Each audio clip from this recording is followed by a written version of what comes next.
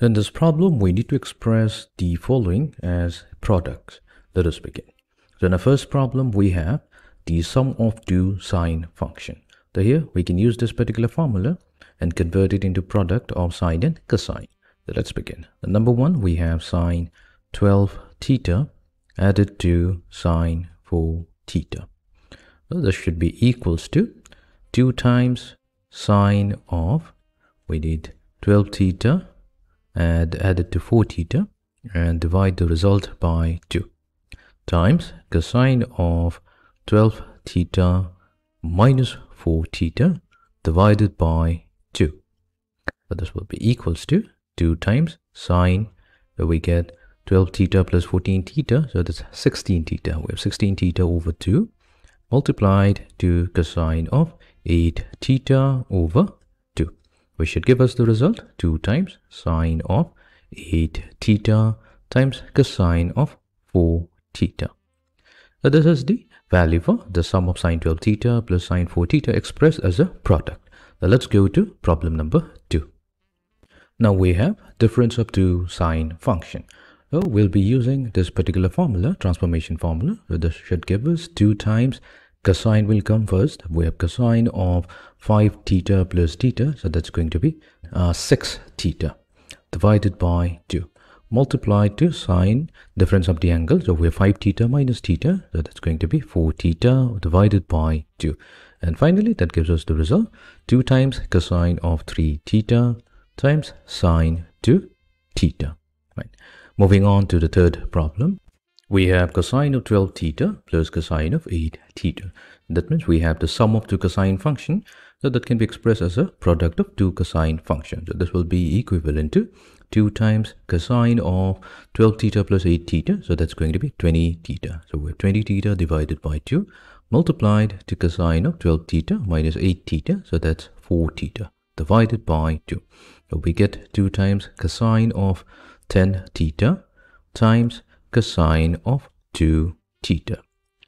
Going to the next problem, we have cosine of 12 theta minus cosine of 4 theta. So this is a difference of two cosine function. So its result must be the product of two cosine function. So we should get minus 2 times sine of, so we need to take the sum of the angles. So 12 theta plus 8 theta, that's 16 theta. So 16 theta divided by 2 is going to give us 8 theta multiplied to sine of the difference of the angles. So that's 12 theta minus 4 theta, which will be 8 theta. 8 theta divided by 2 is going to be 4 theta. So the result is negative 2 times sine 8 theta times sine 4 theta. Now let's go to the last one. Problem number 5. We have sine 2 theta added to cosine 4 theta.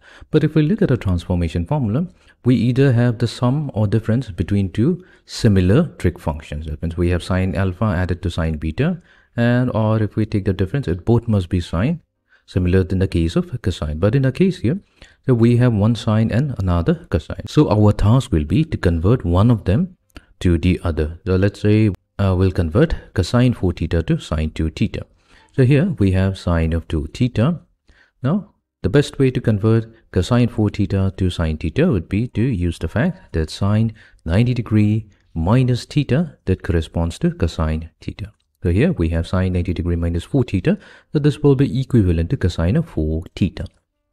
Now here 2 theta is going to represent alpha and 90 degree minus 4 theta is going to represent beta. So we can use the first one, the first transformation formula. That means the sum of two sine functions. So this is going to give us 2 times sine of, so let's write it down. We have alpha, which is denoted by 2 theta, plus 90 degree minus 4 theta divided by 2 multiplied to cosine of the difference of the angle. So we're going to get 2 theta minus 90 degree plus 4 theta divided by 2.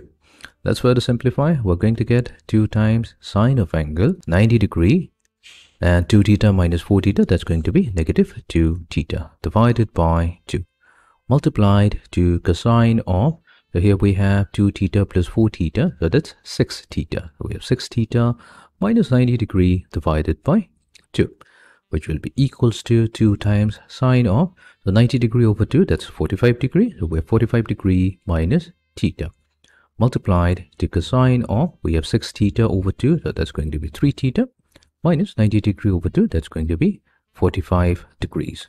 So this is going to be the final answer, but let's try to write it in a more better way.